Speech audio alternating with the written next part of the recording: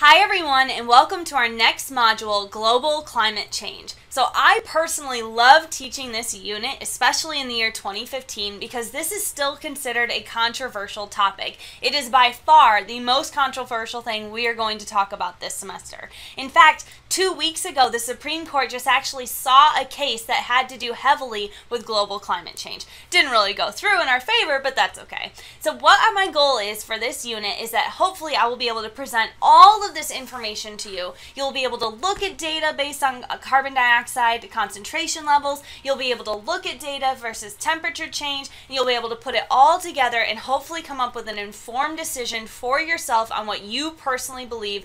Is climate change real or not real? And the way we're going to do that is by talking about incident radiation. So we have all this radiation coming in from the sun, and a number of things can happen.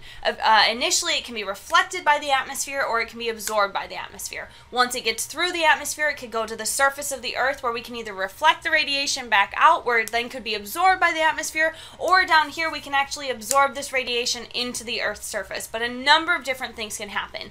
After we talk about that, we're going to talk about the actual atmosphere. What are our major greenhouse gases? We're going to talk about them if they're natural sources or anthropogenic sources. We talk about carbon dioxide, methane, nitrous oxide, and those CFCs come back again, so we're going to talk about those. We're going to talk about these molecules in terms of their molecular geometry and which modes absorb our IR radiation, which ones don't. Why does something absorb IR radiation? And at the very end of this module, we're going to talk about our legislator. So what has our U.S. government done? What has our government done as a nation, as a whole, and even further as a globe? What have we done as a group, as an entire community on this planet to try to deal with this global climate change? But like I said, at the end of this module, my entire goal is for you personally as a student to have a well-informed opinion for yourself on whether or not global climate change is a thing or not, and then personally, what can you do to make the planet a better place?